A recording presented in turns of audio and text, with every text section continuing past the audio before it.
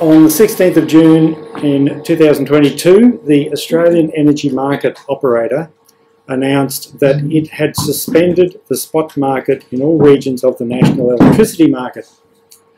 And AEMO said that it had taken this step because it had become impossible to continue operating the spot market while ensuring a secure and reliable supply of electricity to consumers. That's a historic event. A few days later, the 22nd of June, Professor John Quiggin wrote an article in The Conversation where he said that the national electricity market is a failed 1990s experiment and it's time that we return the grid to public hands. So what I want to look at in some depth is what caused this failure. Can the grid be returned to public hands?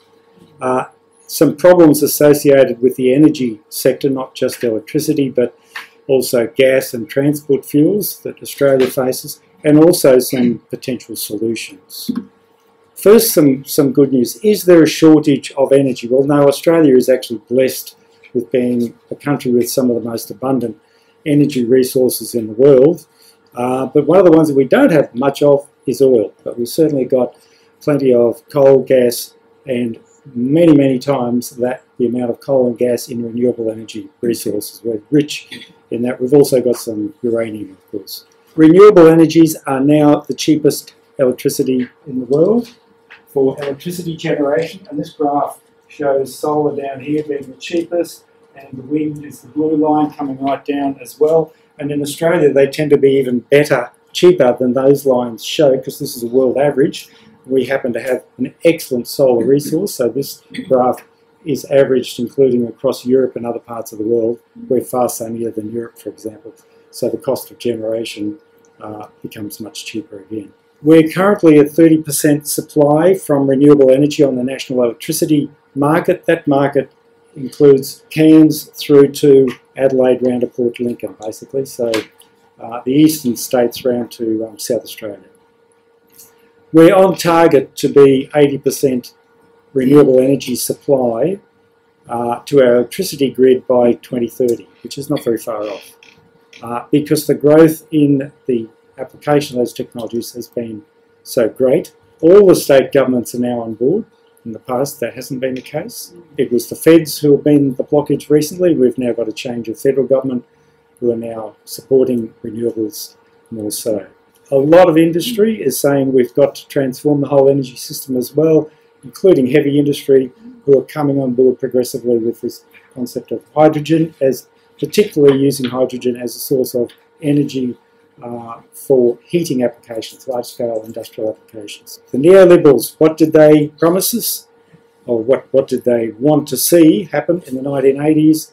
Well, firstly, they say the market knows best, small government is better, get government out of the way, less or no government regulation, let industry self-regulate, and of course low taxes. And we've seen the mess that they have created in many sectors, not just the energy sector, but in the water sector, in the health sector, right across many countries now.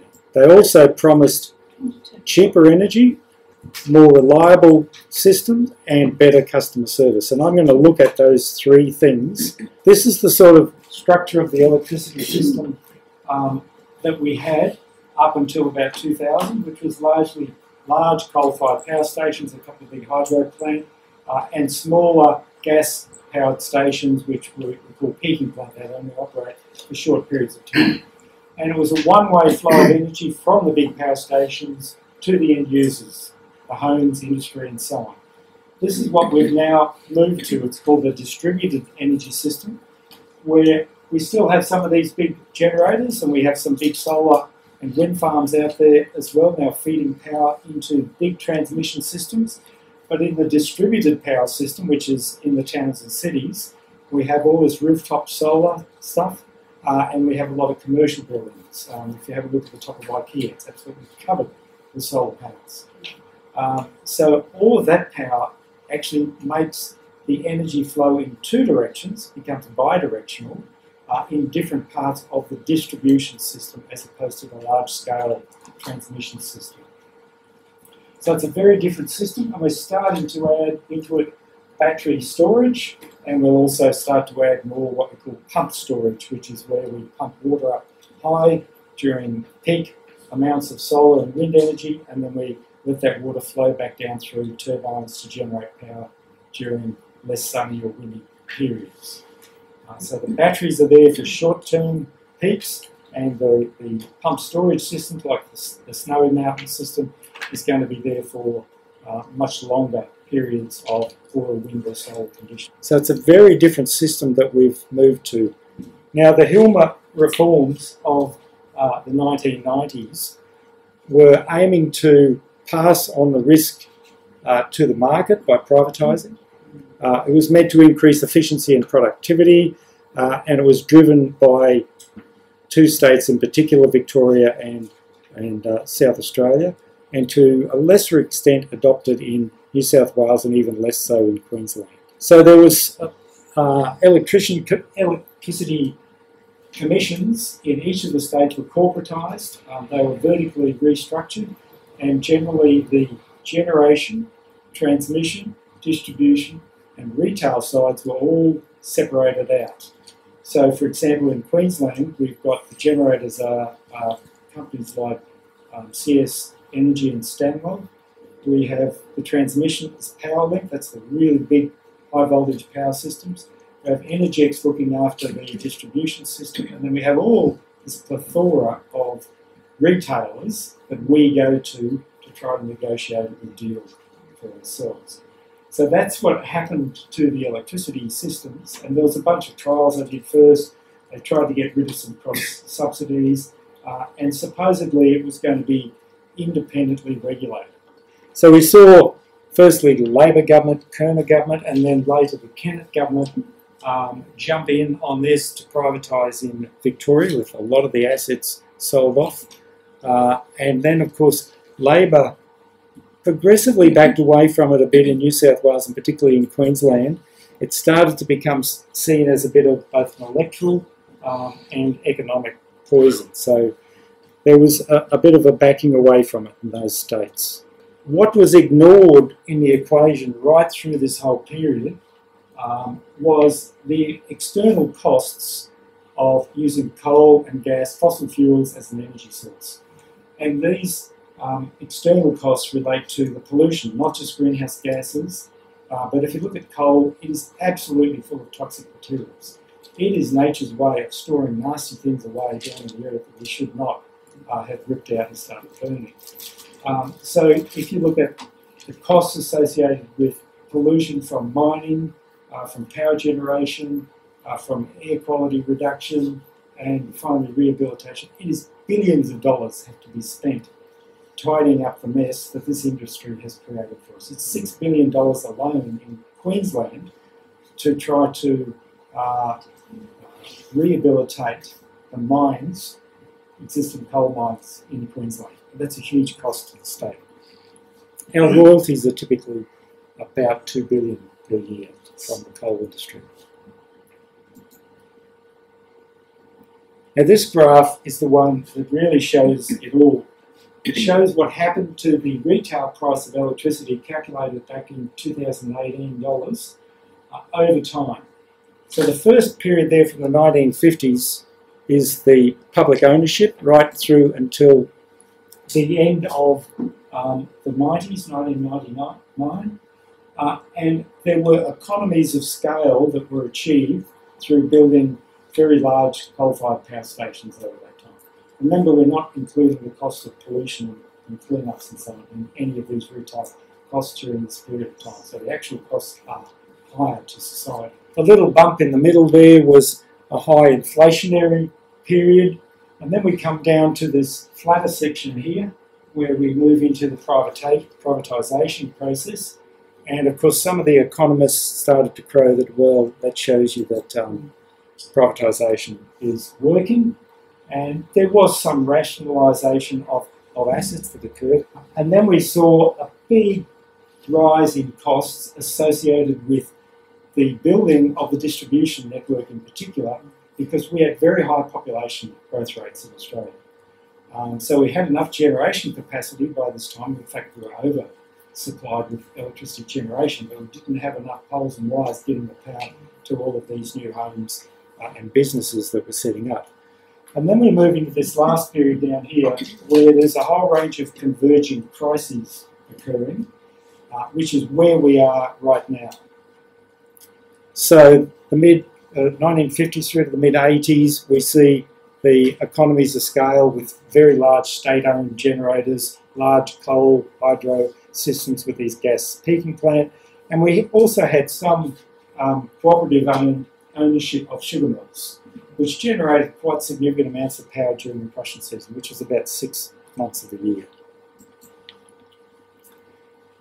And we saw towards the end of the 90s and into the early 2000s a whole stack of new power stations being built, which ended up creating an oversupply of electricity.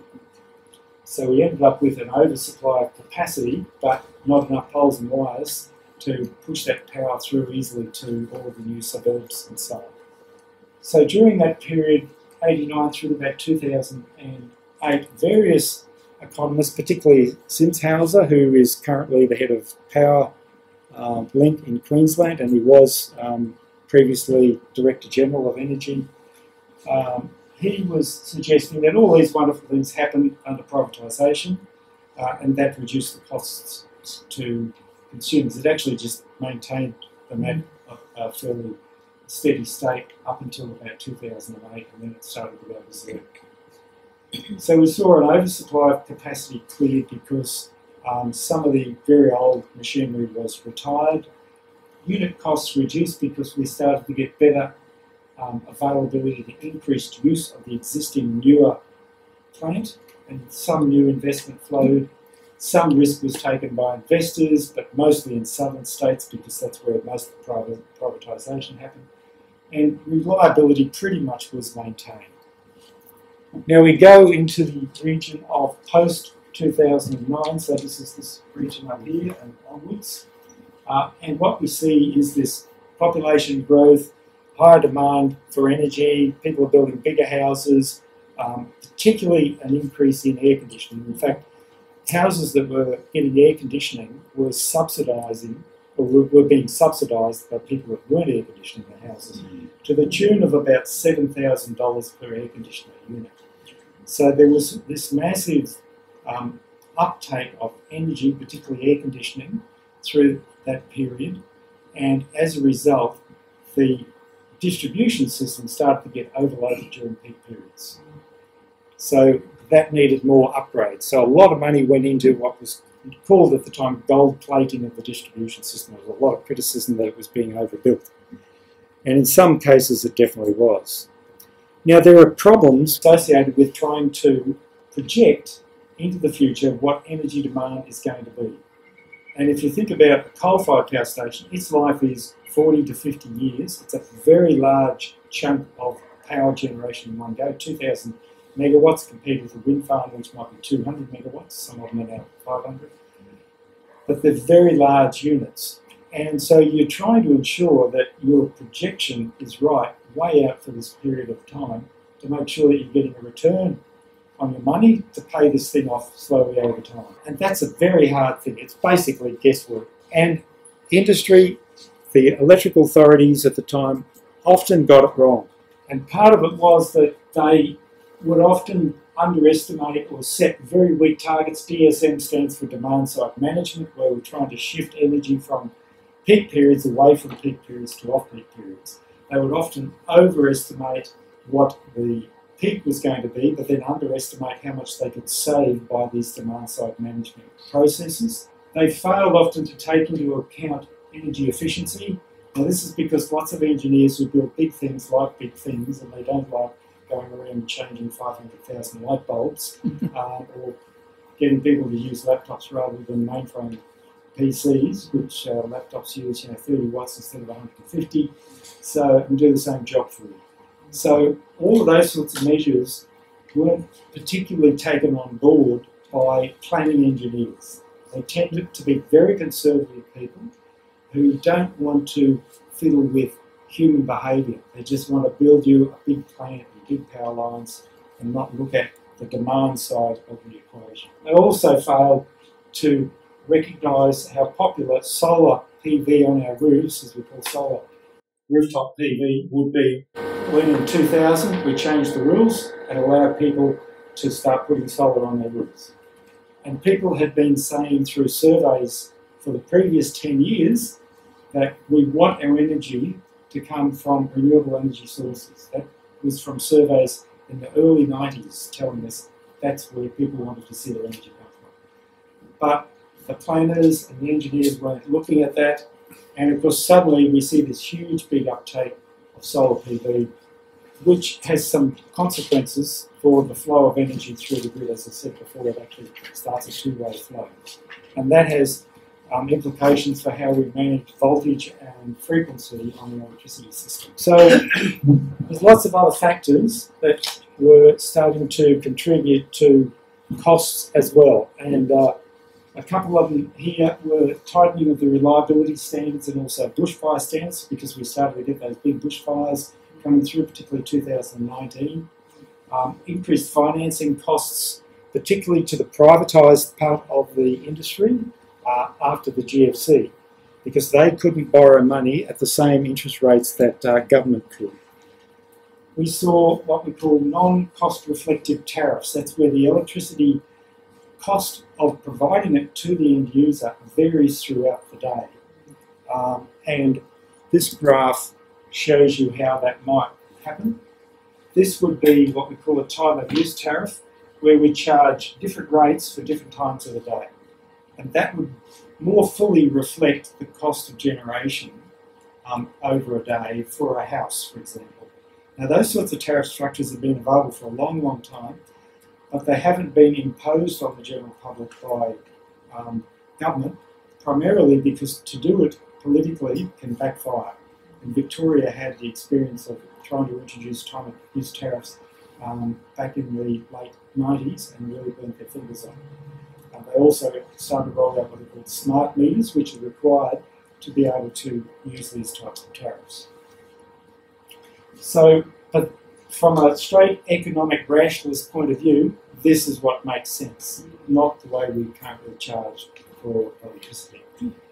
We also saw some retail confusion. So what happened with productivity in the electricity industry? Well, it actually fell. What we saw was that the ratio of managers to workers actually decreased. We got more managers in there, we got more professionals in there, and we got more marketing staff. Because as soon as you have all these multiplicity of businesses out there, whether they're retailers or whether the main big company has been subdivided into different sections which have all got to market themselves, suddenly you've got to have all these other personnel in there. And of course, the companies were split sometimes, particularly the big ones like Origin, Energy Australia, AGL. They were split into a retail arm and a generation arm. And the power transmission distribution side was taken off them. There was increased capital costs as well as inflation, asset inflation, particularly in the private sector of the industry.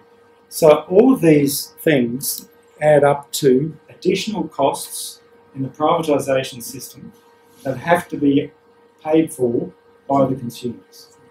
So this is all these compounding factors happening and starting to push prices way up.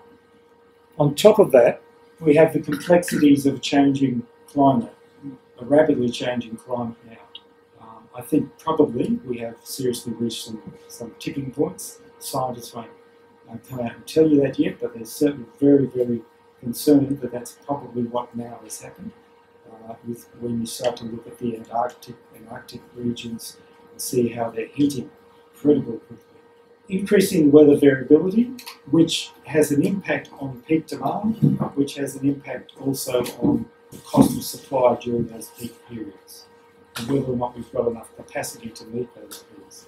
So we're seeing both very big spikes in temperature at times, pushing the big demand for electricity right up, and we're also seeing some very cold snaps as well. And you get floods, they have impacts as well. Management of the national energy market is becoming increasingly complex.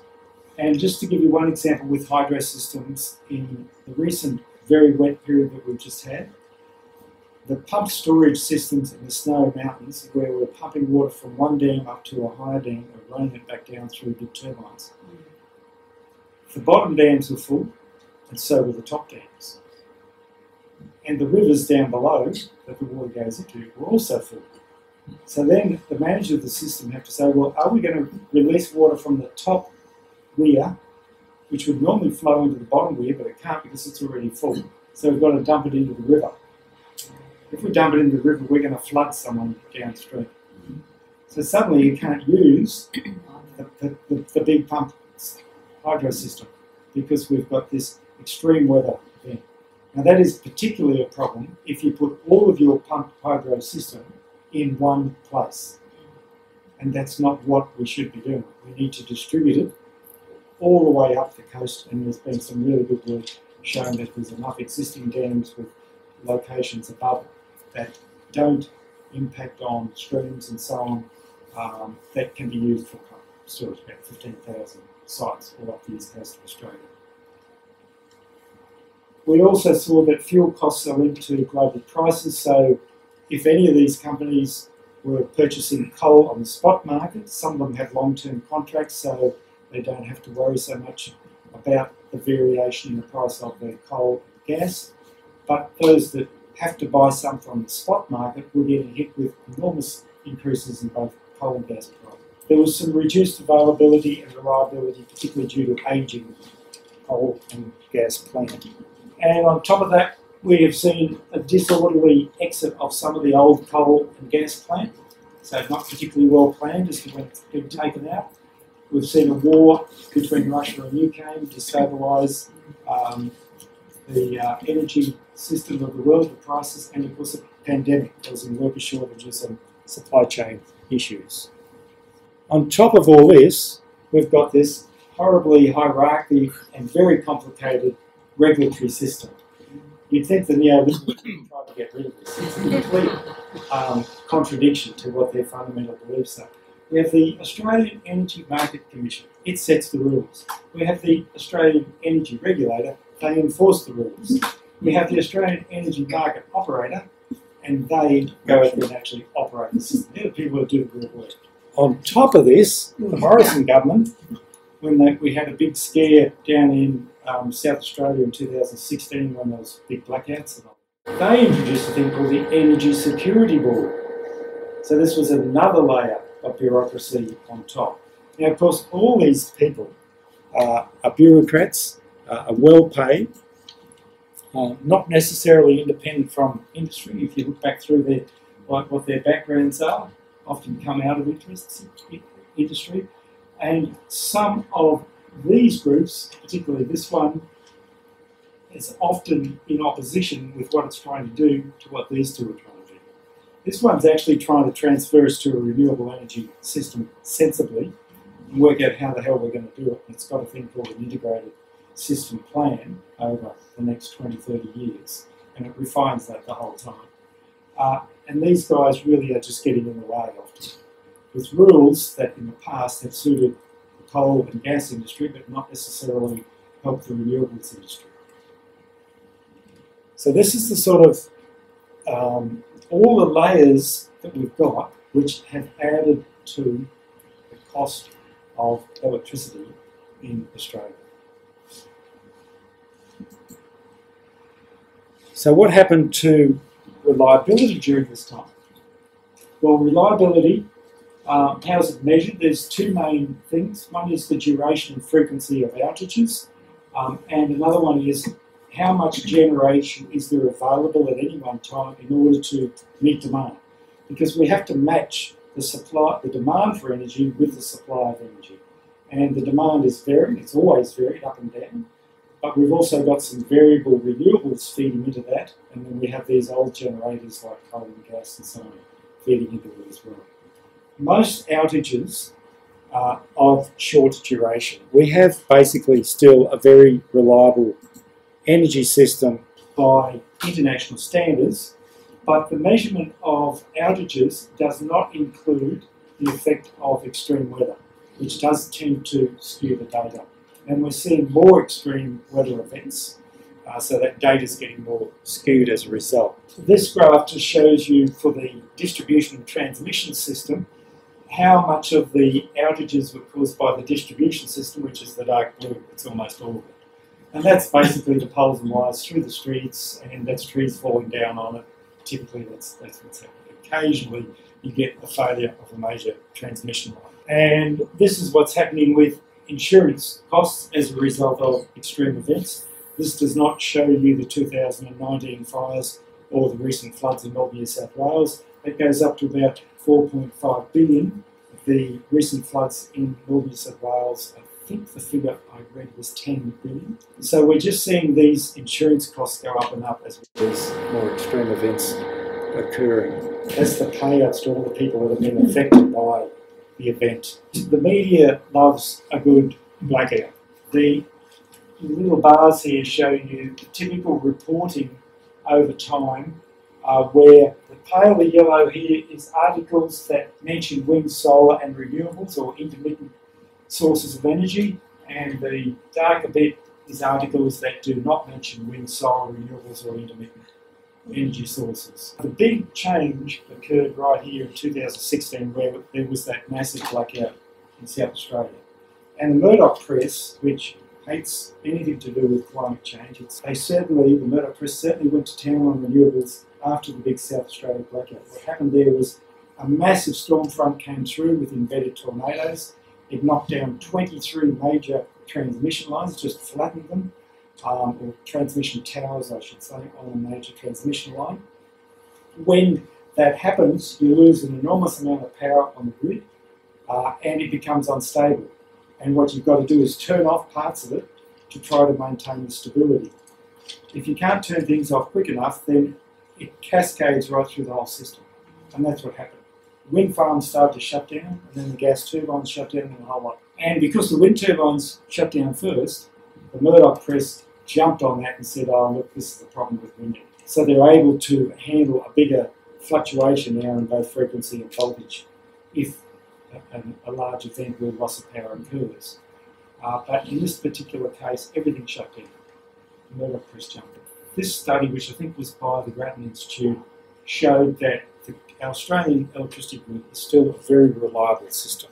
The most vulnerable plant on the whole of our electricity system now are actually the ageing coal and gas plants, and in particular when we get hit by extreme heat waves, because the efficiency of coal-fired power stations and gas plant drops during heat waves. They struggle basically to handle the power requirements at those times. As a result, we've seen some catastrophic failures. About a year ago we saw Callide C, which is 825 megawatts, that's a very large chunk of power, was taken out of the Queensland grid, and thousands of homes lost power up in central Queensland.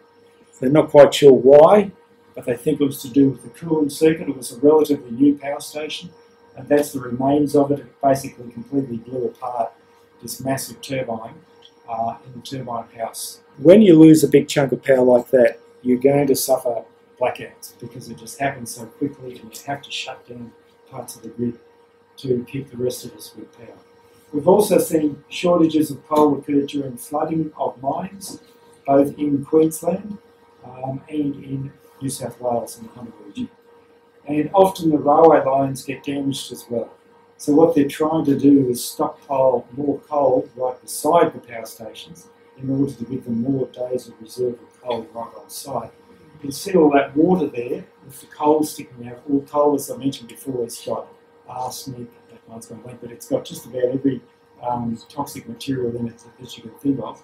But what do you think they do with that water? They have to get rid of it.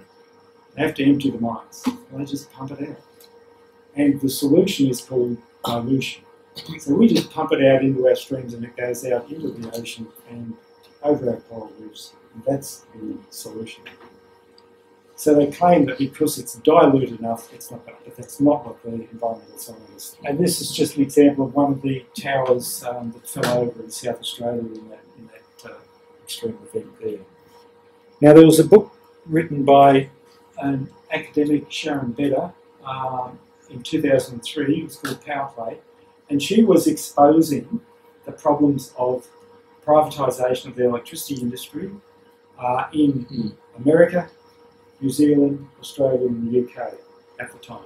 She was already pointing out all the issues that I've been talking about were being highlighted in this book, even right back then. And she basically said, if we're going to privatise, then these are three things that privatised companies don't particularly like or basically don't want to do. One is that they're loath to build what we call reserve capacity, which is extra capacity that's there in the event of extreme events. In case we lose power stations on part of the grid or we've got a really big peak in demand because of a heat wave. The current market system, any market system, rewards companies during power shortages. That's because they're able to bid into the market at much higher prices when there's shortages of power and make massive profits in a very short space of time. The average price of electricity across the grid, the wholesale price, is typically about $70 per megawatt hour. It can go as high as $1,400 per megawatt hour, from 70 to 1,400. So just in a half-hour period, they can make millions of dollars. And they can sometimes scam the system. It's called price gouging, by limiting or restricting when, and not being clear as to when they're going to actually feed power into the grid. So they basically can scam the system and then suddenly put it in there and get rewarded very handsomely. Also, the market encourages premature retirement of older assets. So companies that want to make a profit, and that's the purpose now of a privatised energy company, it's not to provide you with safe, clean, reliable energy, it's to make a profit for the shareholders. They are going to want to retire ageing plant sooner to get it off their books. It's a bit like OPEC restricting oil supply to keep the price up. Yep, exactly the same type of thing. Yep. Okay, what happened to customer service? So we've looked at two things now. We've looked at how prices have become much higher under a privatised system for a whole range of complex reasons. We've looked at how reliability really hasn't changed much, but we're facing issues with reliability as we shift into a more unstable climate, which is causing management of the whole electricity system more difficult to manage the system. What happened with customer service? Well, too much choice, too much complexity.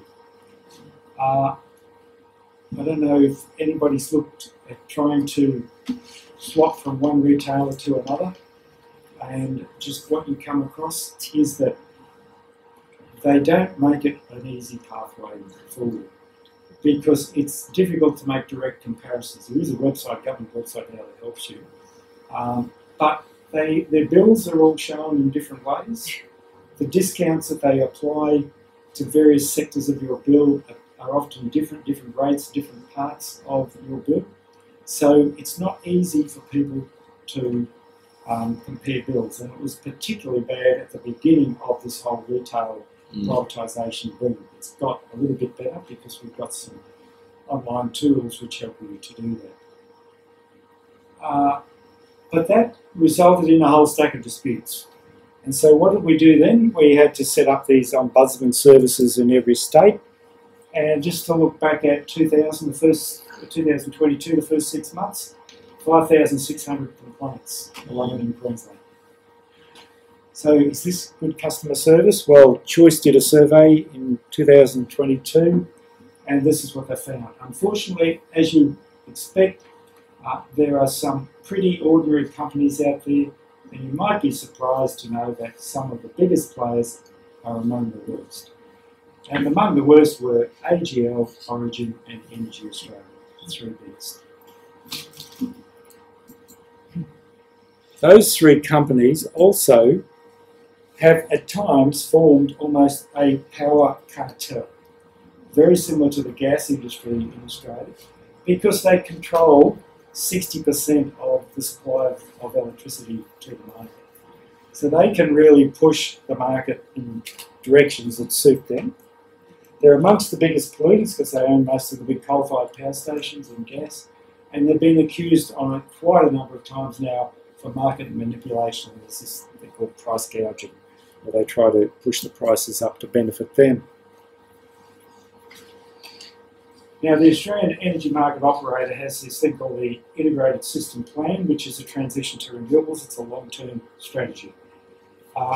Under the LNP governments, they didn't like what the AEMO was doing with this plan because it was too strongly pushing renewables forward, because it was looking at what is the future. We have to get out of coal and gas. We can't keep doing what we're doing to the climate.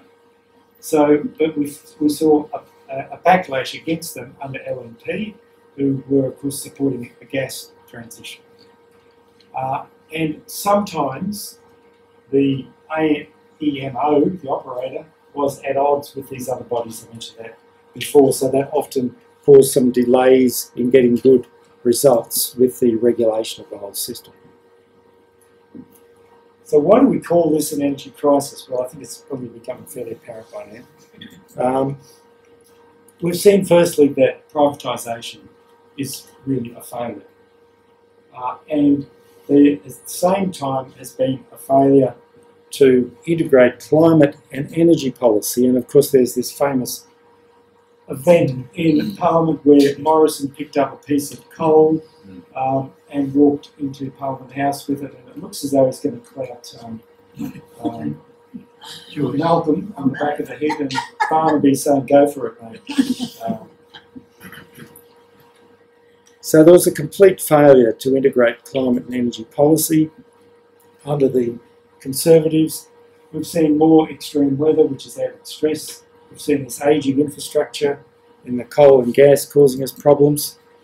And we're now seeing a whole range of converging issues internationally, from globalised supply chain issues, dependence on China. We have quite a big dependence on really heavy machinery parts in the electrical industry, in the water supply industry, pumps and valves and these sorts of things, which are all being outsourced to China to make for us. Even chemicals like water purification chemicals, we have very limited supply of those and very limited ability to manufacture them in Australia. It's all included. The pandemic, of course, is still causing worker shortage, and we mentioned the war before, mentioned the prices of coal and gas being linked to international.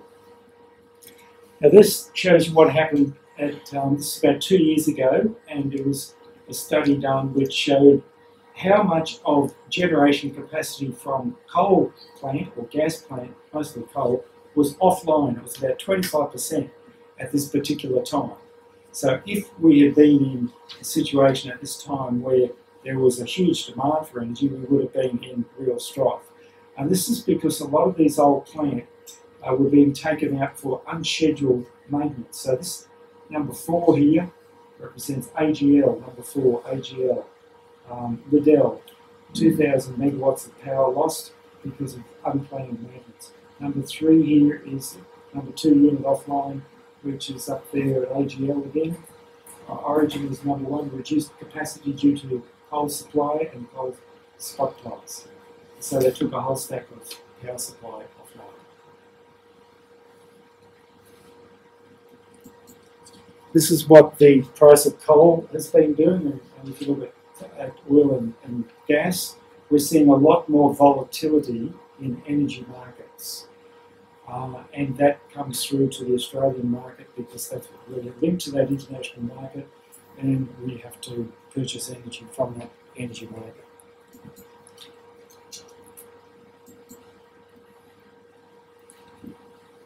Now, I want to just talk now about the other 2 bits that I mentioned at the start, which is our transport energy, oil supply, and also I'll go to gas afterwards, problems with that.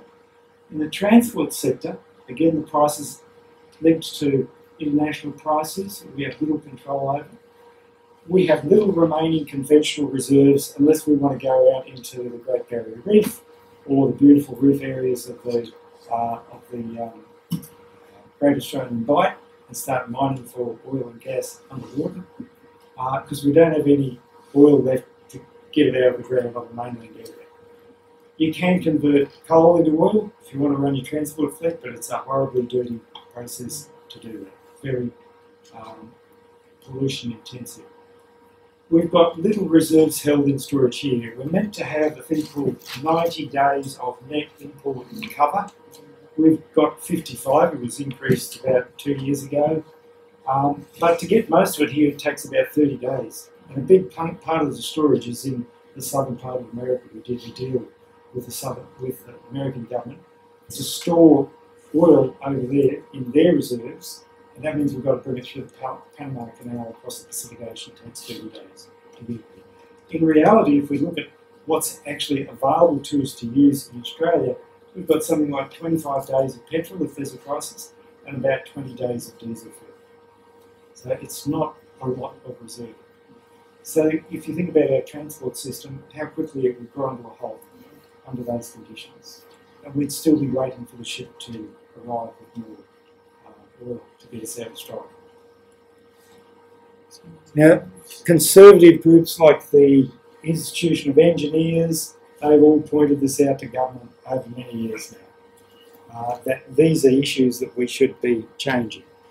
The neoliberals say, well, we've diversified the whole supply chain, we can get train pathways to bring oil here, so we can get it from the Middle East, we can get it from Singapore, Korea, wherever there are refineries that it goes to. The gas industry, what's happening there? Well, the gas industry, of course, is pushing the whole hydrogen issue because they can use to some extent their existing infrastructure, only though for very low levels of penetration of hydrogen, about 10% hydrogen added to the gas pipelines. But the whole green gas thing is still a very high cost to generate hydrogen, and it's quite some years off before we're going to see that really drop in price. It's going to need a huge amount of infrastructure being built. People like Trinity Forest are pushing this really hard. It does make sense to keep pushing in that direction for large-scale heating applications, steel, cement production, that sort of thing. It doesn't make sense to use hydrogen for most transport needs because it's very, very expensive and difficult to store in sufficiently small space to get enough energy for long-distance aircraft, for example. So the gas industry says, oh, let's just go to green gas, not that simple, very high cost, it's going to have to be publicly subsidised to a large extent. They say that we need more supply. Well, we don't. There's tons of gas already drilled everywhere across Western Queensland, New South Wales and so on. It's just that we choose to export it all and then buy it back at higher prices than what we could supply ourselves. Western Australian government many years ago decided that 15% of all the gas generated or mined in Western Australia must be available for local consumption at reasonable rates. The East Coast didn't do that, and we're trying to do some sort of deal now. We've got a scheme now which is not nearly as effective, trying to address that.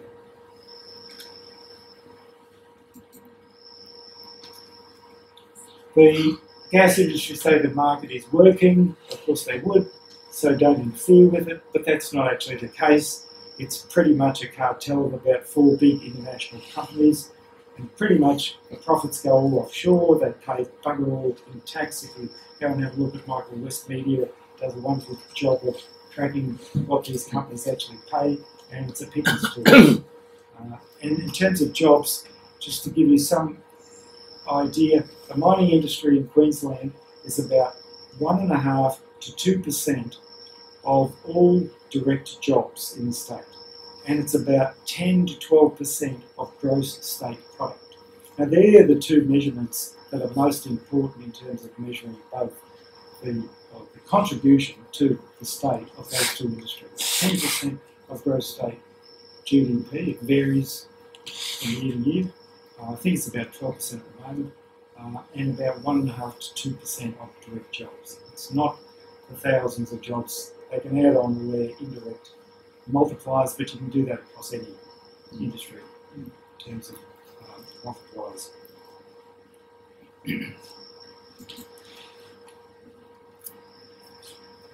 Okay, let's look at solutions. Well, I'm going to put forward with solutions that John Quiggin has proposed at this stage. And these are the main issues that he said. He said, firstly, we've just got way too much complexity in the management and regulation of the electricity industry. We need to simplify it right down to one government agency. So that agency, he argues, would buy wholesale electricity from generators and would sell that electricity directly to customers or to electricity retailers. So that's his number one solution. That's the role of government. The next thing is that we use these things called power purchase agreements. These are long-term contracts between a generator and a consumer. And they set the price, availability, reliability over a period of time, typically 20 years. So that big companies or homeowners have got a guarantee of that's the price of your electricity over that time period. And that's done through these things called power purchase agreements, and the generators would all competitively bid into a process of a power purchase agreement.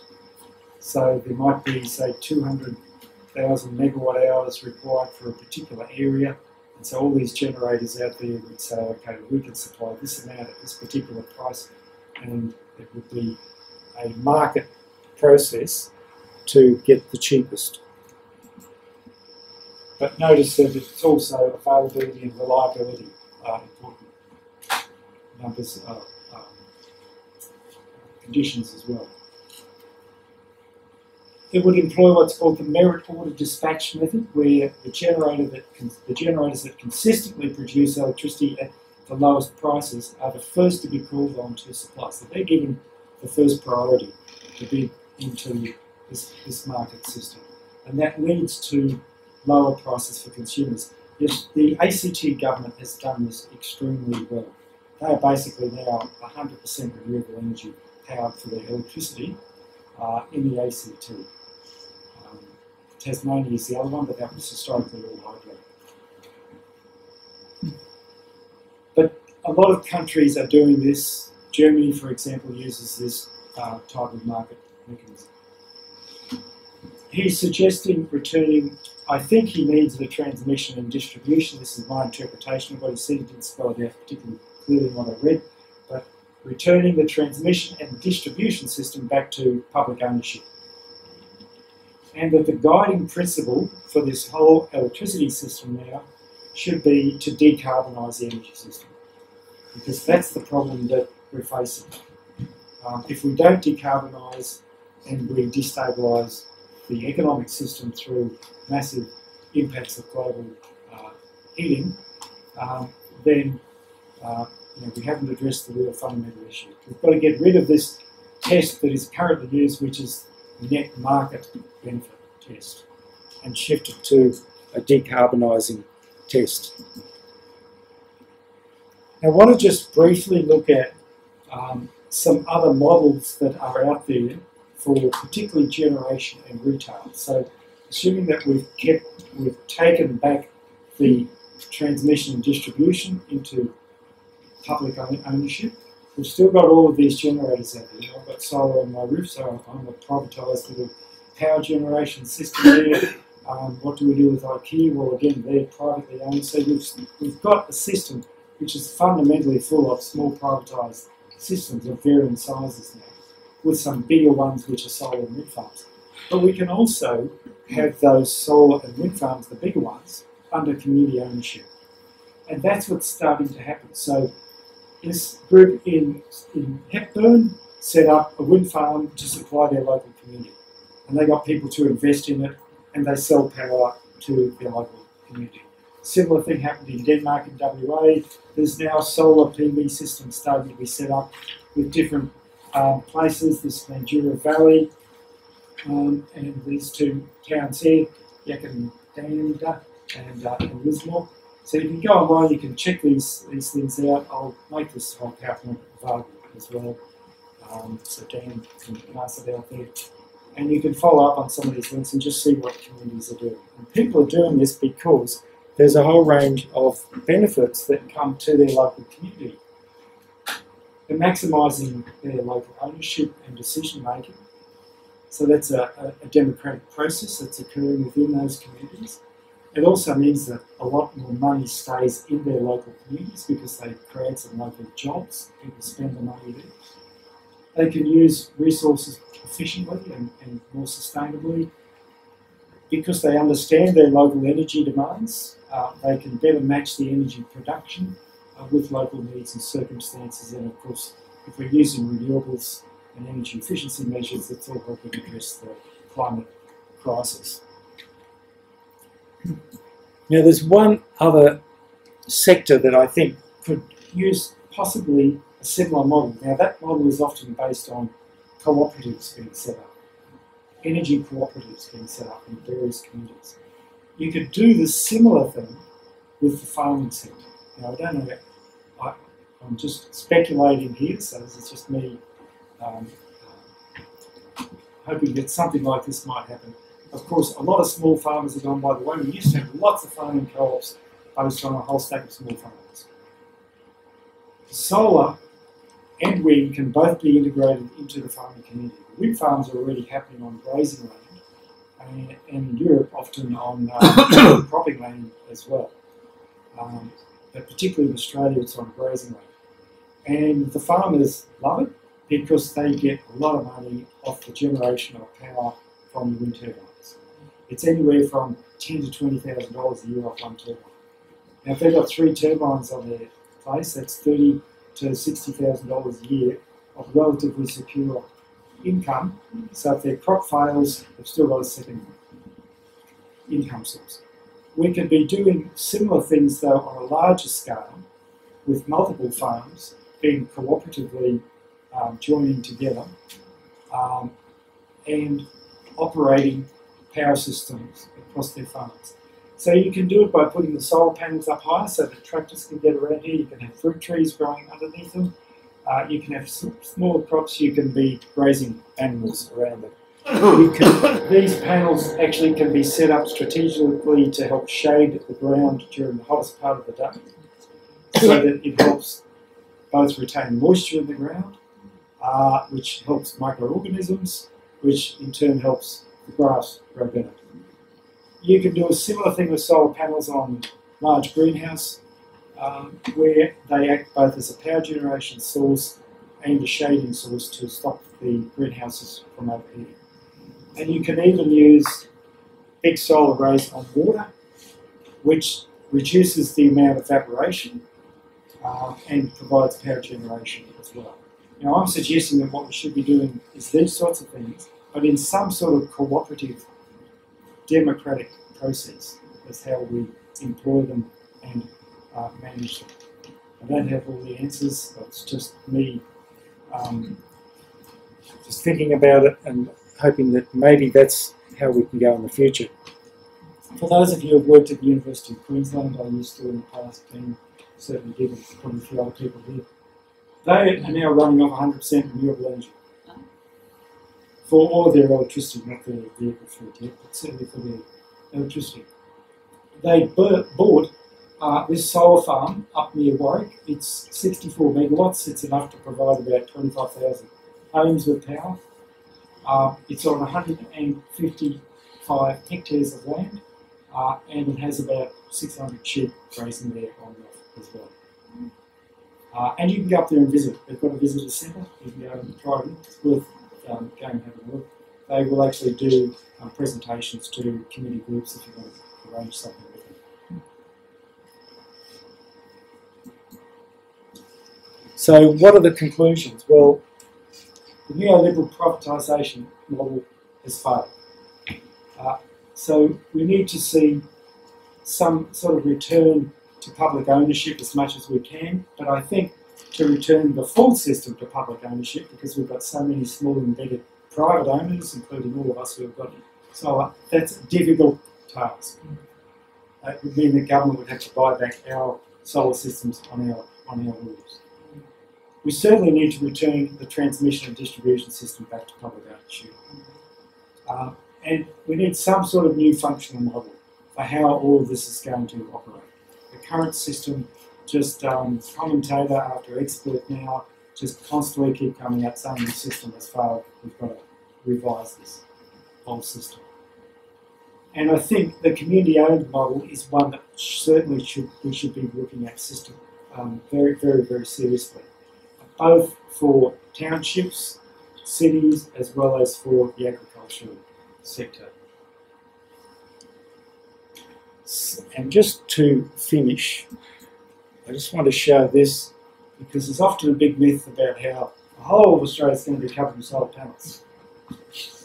Well, if we were to replace all of the existing coal-fired power stations that we're going to need out to about 20, and supply power out to about 2040 from solar alone, so it excludes wind and rooftop solar, just with big solar farms, we need 120,000 hectares, which is 0.016 of the total land area of Australia, and that's basically what that little choke on the screen there represents. So it's not like we're going to cover the whole of Australia. And even if we built some huge solar farms in northern Australia and sent power across to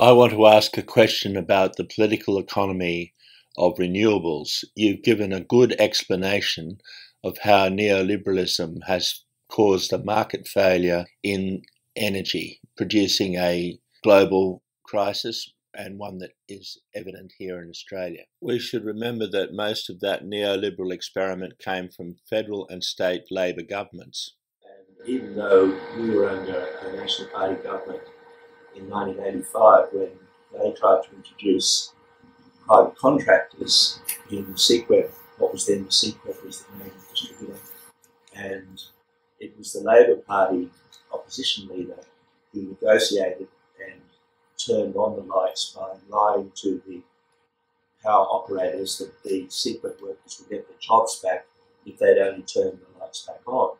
That's in Gladstone and Swanbank. So we've got to be aware of the perfidy of the Labor Party, which is now in power now. That's why I call it a political economic question. Yeah. So getting to the question, Professor Quiggin has given us a fairly stock standard Keynesian response to neoliberalism. That is a mix of private enterprise and public repurchase of distribution systems that were sold by Labor, state and federal governments back in the 80s and 90s. So he's trying to introduce a new form of regulation with his one body as opposed to the 6 or 7 that you outlined there. But I wonder whether it's possible that the Keynesian response would work, especially given the fact that we're currently in a supply-side economic crisis globally. And one of the aspects of that is that anyone who owns a motor car knows that you just can't get parts, especially electronic parts, but that's across the board. Renewables are high-tech, very reliant upon microchips. There's a worldwide shortage of microchips as part of this supply side, where all that's happening is that demand outstrips supply. The war in Ukraine will grind to a halt if they can't get more microchips to deliver their missile systems and to destroy it. So is renewables caught up in that global capitalist problem where it's reliant upon a global order which is in crisis and can't solve even basic problems like fixing up your motor car. Basic problems like fixing up your motor car. The answer is yes. The short answer. $64 a year. Thanks for the short question here. I had to explain it. Yeah, sure. Yeah. No, you did right. I mean, I think capitalism is in crisis right now. And in a whole range of ways. It's completely mismanaged the economies of the world. that's why we have a global both biodiversity, collapsing ecosystems. That's why we have a climate crisis. It is completely over-consuming the resources of the planet on a sustainable level. So capitalism is in crisis. And yes, John Quiggin doesn't have, as you say, he's just putting forward the classic Keynesian. I don't know whether it's completely Keynesian, is it? Because I would have thought under Keynes, the whole of the electricity system would have been public ownership still. Not in the New Deal. Not under the New Deal. That's the New Deal is Keynesian, and it's partly driven by the fact that the public purse is going to give to companies who employ people. So that's really what's happening there too. Okay. So you know, I look at research from scientists, particularly from the Stockholm Resilience Institute, and they look at what are called planetary boundary layers, or planetary boundary systems that we need to operate within as humans. And there's about 9 that they define. One is the climate system, one is the nitrogen system, the carbon system, the hydrological system, aerosols in the atmosphere, land use, and so on. There's all these, and they say that humans have to operate within boundaries within the planetary system. And we're already outside about 4 of these planetary boundaries as best they can measure. Certainly with climate, we've gone way past it. With nitrogen cycle, we're well past it. There's massive areas of oceans now which are basically dead because there's just too many nutrients and they become deoxygenated. The Gulf of Mexico is an example of that. So if I look at the big picture, to me it's not particularly rosy at all. And I've got friends who have children who are saying, you know, I have second thoughts about why did I bring my children into the current world. So I think humanity is facing some huge issues. Is capitalism going to get us out of the mess? I don't think it is, because it's fundamentally based on a premise of infinite growth. And that's, you know, a 3% number is generally what they throw around. Well, if you have a 3% growth of the current economic system, you double all of the resources that we need to consume in about 23 years. It's an exponential function. So it's pretty scary stuff when you start looking at what it means in terms of exponential growth. And the Club of Rome identified this in their Limits to Growth paper. If you go back and read that original scientific paper, it's a fascinating read because it tells you that they put together a very sophisticated model which didn't rely on linear extrapolations of the future, had all these feedback loops built into it, and quite accurately predicted, which is not what they aimed to do. They were just making projections into the future. They really didn't. They just said, if we continue on this business as usual, this is probably where we're going to end up. And that's pretty much where we've ended up when you go back and look at their data. 1970s, early 70s. Yeah. And they revised their data in the 90s and early 2000s again, with very sophisticated modelling. So the warning signs have been there for a long, long time. But of course we're dealing with power systems, aren't we? And that's the struggle that we've got as the basic human beings trying to fight big, powerful forces that control a lot of the economy. I'd just like to say a few very short final words in appreciation of what a terrific talk that was, and what an unusual mind I think Trevor's got. Like, if you're in my political generation, you kicked around a lot with people who were saying things like one solution revolution, and they weren't saying smash the state. You know, now, Trevor would have been a very convenient guy to have around at that time, but now it's, that was in the 60s, but now it's 2023, and I think that talk has demonstrated that you can be against the capitalist system, but to be against it, you're going to have to master a hell of a lot more detail. You know, like with a vague kind of pseudo-literary, you know, narrative mind like mine, I just can't help being amazed at the capacity to produce that talk. It's like you've got to have three dozen different perspectives to master the detail. It reminds me of the kind of guy that if you're having a drink and you drop it on the floor and it smashes into smithereens, and there's lemonade everywhere and fragments of glass and a completely saturated carpet, and your instinct is, let's clean this up and put it in the rubbish tin. He's the kind of guy who says, no, wait a minute, I can analyse the pattern there. By using reverse photography, I can actually reconstitute the glass with the drink in it. And furthermore, I can then tell you why you'd be better off drinking something else in a different kind of glass. So I'm always amazed, because I've now listened to Trevor about 3 or 4 times, and I always start off by taking notes. And after about 2 minutes, I stop taking notes because it's absolutely impossible. Yeah.